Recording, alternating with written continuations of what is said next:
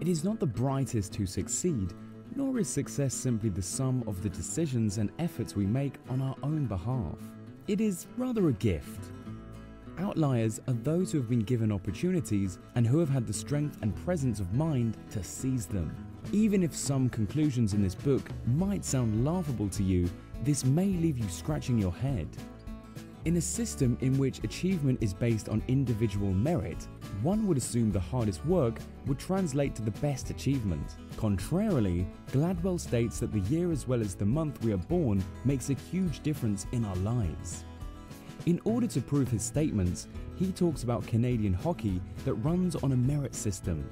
Gladwell notes how a staggering proportion of professional hockey players are born between January and March. The reason?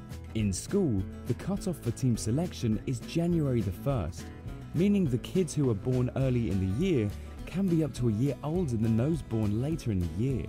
When you are very young, the kind of difference is huge in terms of physical maturity. The effect, however, is cumulative.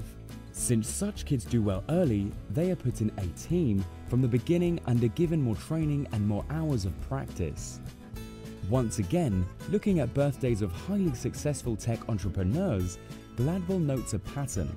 This time, it becomes apparent that these guys were born at just the right time to take advantage of the personal computing revolution.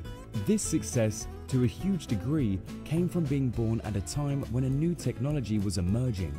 Their success was not just their own making, it was a product of the world in which they grew up in. Which leads to the next key point. This is probably the premise that Gladwell is most well known for. The idea that pretty much everyone who is really good at something has practiced that something for about 10,000 hours.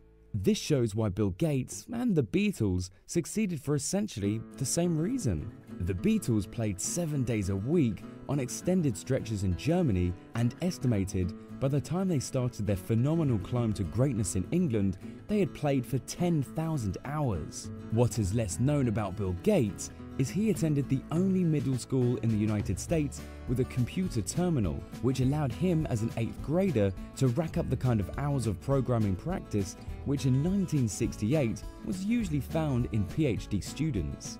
This book makes a fascinating case that genius is a function of time and not giftedness, validating both Edison's famous saying about 98% perspiration and Feynman's claim that there is no such thing as intelligence, only interest. The relationship between success and IQ works only to a point.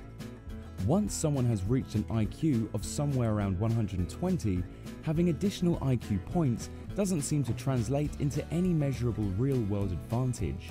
Intelligence, personality, and ambition are not enough, but had to be coupled with the origins in a culture in which hard work and ingenuity are encouraged. The second component of success, once you are over the IQ threshold, is what Gladwell refers to as practical intelligence. Gladwell cites a study analyzing the parental approaches of low-income versus high-income class families and asserts that practical intelligence is the product of middle-class style of nurturing which gives children more of a sense of entitlement. This is not entitlement in the negative sense of the word, but rather the trait which allows people to successfully navigate complex social situations and bureaucracies, still providing enough motivation to work harder in their chosen field. The question for the second part of Outliers is whether the traditions and attitudes we can inherit can play the same role. Gladwell presents the finding from studies into the causes of plane crashes and shows the Hofstede's concept of power distance is critical, as accidents often occurred where co-pilots from cultures with high power distance were far more likely not to challenge poor decisions of pilots. He traces the influence of Korean culture and deference to superiors as significant factor of a high number of plane crashes in the national airlines. It was only when cultural phenomena, such as the inability to contradict a superior, were corrected by cultural retraining that Korean airlines began to achieve the same safety levels of airlines of other countries. The fact that Asian languages in many cases use shorter and more logical words for numbers confers a strong early advantage which, like the age advantage in the hockey player example, snowballs significantly over time. Gladwell argues Asians are not innately more about math, but culturally more programmed due to the felicity of the language. Furthermore, Gladwell presents information showing that the countries with a legacy of rice growing, which requires a far greater level of input, concentration, and hard work, are shown to continue to apply that work ethic with regard to studying. Yet the reason why poor kids do worse in school is largely to do with how little time they spend studying outside of school. It has to be noted though, this sort of thinking might lead to a self-fulfilling prophecy whereby you end up not putting enough effort since your life circumstances aren't ideal. Then again, there is a dilemma. Though life circumstances may make things easier, a man with no insecurities has nothing to motivate him.